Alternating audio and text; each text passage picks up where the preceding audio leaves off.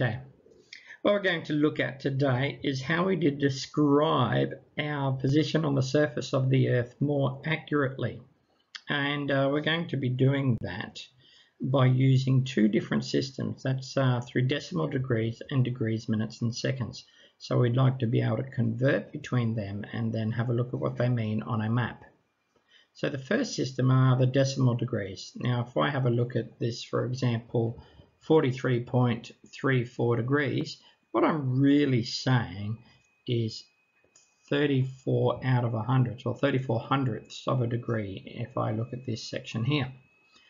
Whereas if I consider decimal degrees, and I'm looking here at 34 degrees, 20 minutes and 24 seconds, I am breaking down each of these into smaller units. So this is a little bit more reminiscent of our timepieces, but don't get confused there. So if I have first of all, I'll try and convert between degrees, minutes and seconds and decimal degrees. So if I'm looking here at 43 degrees and 34 hundredths of a degree. Now I want to convert that to degrees, minutes and seconds. I can describe that in a couple of different ways. I can use degrees, minutes and seconds. So a degree symbol, a minute symbol is just an apostrophe, and seconds are the double apostrophes.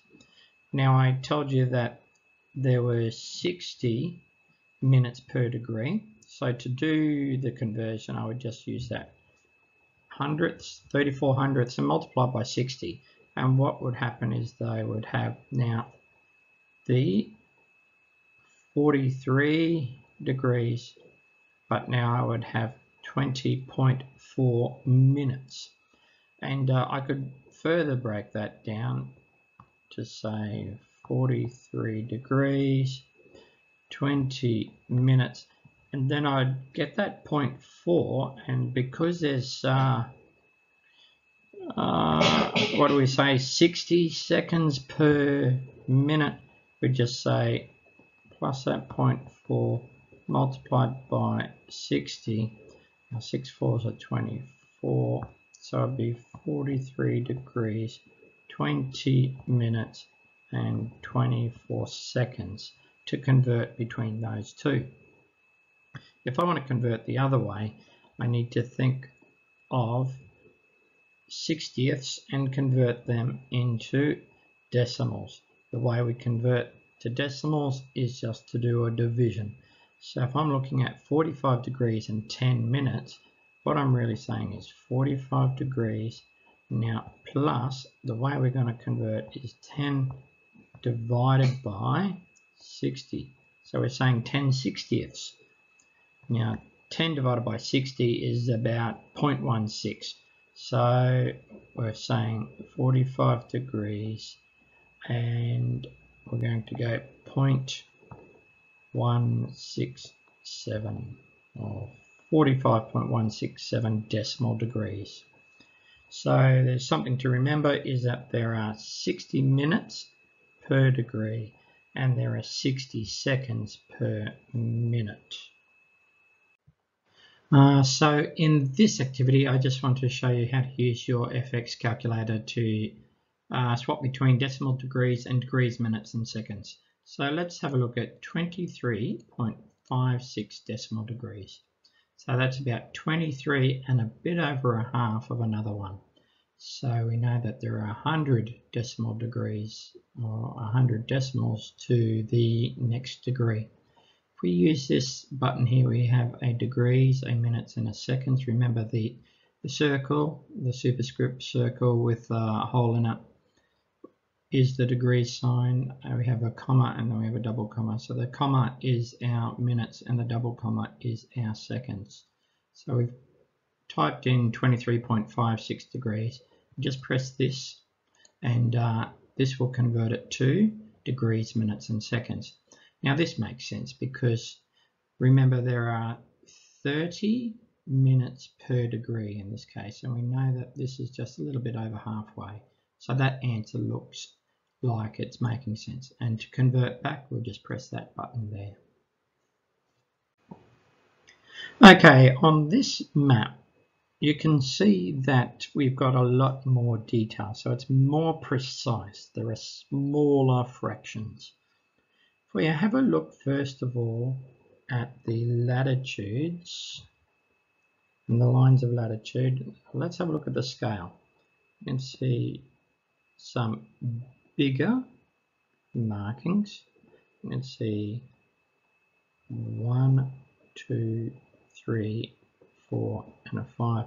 So each of these bigger markings must equal a minute. So this would be 27 degrees and 1 minute, 27 degrees, 2 minutes, 27 degrees, 3 minutes, 27 degrees and 4 minutes, and they are all south.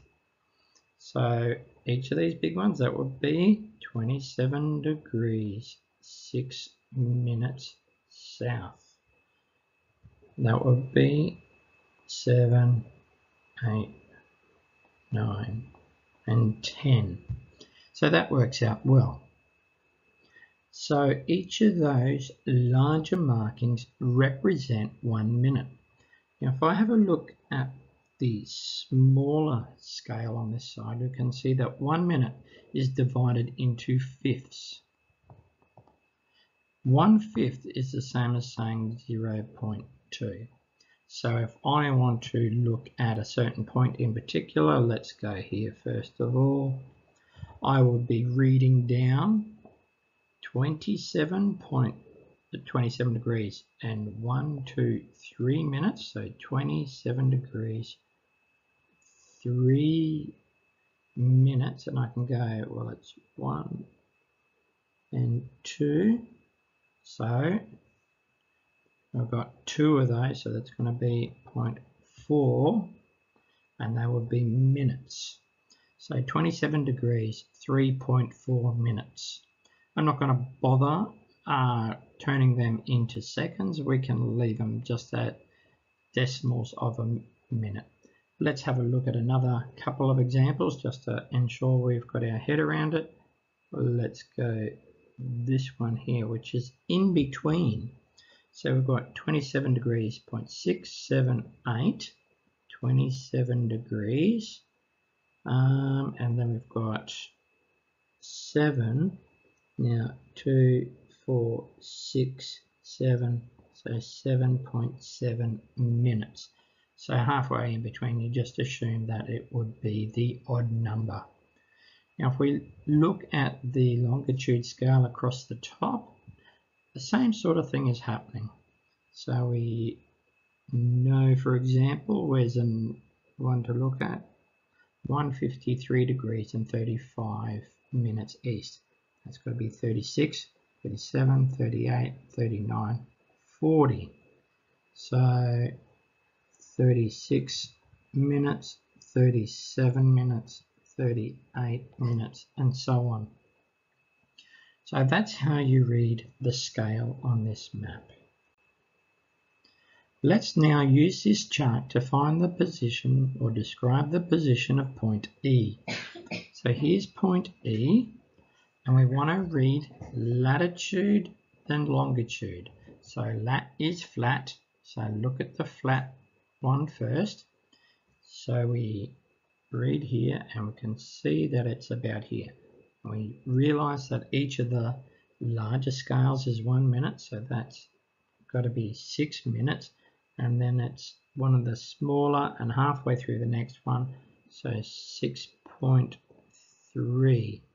So the way we would describe the angle of latitude is 27 degrees, 6.3 minutes south. Let's consider the longitude now of point E. So we draw our line straight through, and it's up here. And it's just before the previous one. So if that's 45, that one's 46, it's got to be 45.9, and that's fill in the rest, 153 degrees and 45.9 east. So we describe point E at 27 degrees, 6.3 minutes south, 153 degrees, 45.9 minutes east. Your work now is to work on page 257 and do exercise 5B.